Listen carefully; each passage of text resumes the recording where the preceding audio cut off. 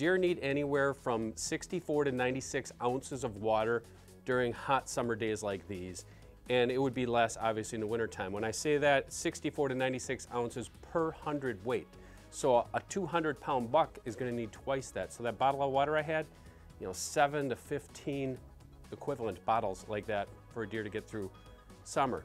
But one thing you need to understand is with a deer and other ruminants, they get a lot of their water requirements from the green leafy vegetation that they eat throughout the year. So that's something to keep in mind. They derive a lot of moisture, and actually a preponderance of their moisture comes from that vegetation.